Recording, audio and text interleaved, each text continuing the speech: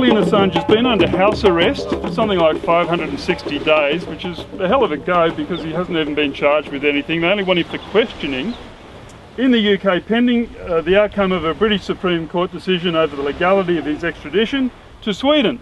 The court found against his appeal, and fearing a rapid removal to Sweden, Julian sought asylum in the Ecuadorian embassy. He's been there about 50 days.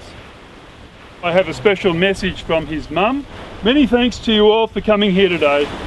Like WikiLeaks, Magnetic Island is small but with a big spirit. Hear, hear.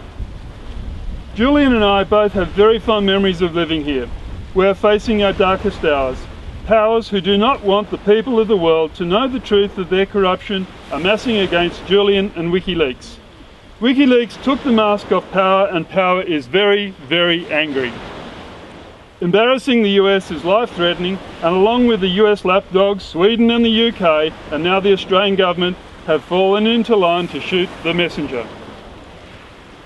Most of the mainstream media represent corporate interests smearing Julian and WikiLeaks to silence the truth.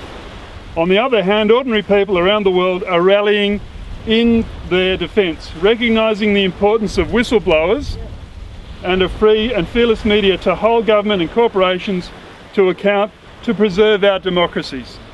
I encourage you to search for the truth about Julian and WikiLeaks. With the rapid increase in the surveillance state in Australia and the US militarisation of our country, I encourage you to do as Julian has done, to search for the truth. The freedom of your children and your grandchildren depends on it. I hope you all have a lovely day on beautiful Magnetic Island. And that's from Christine Assange.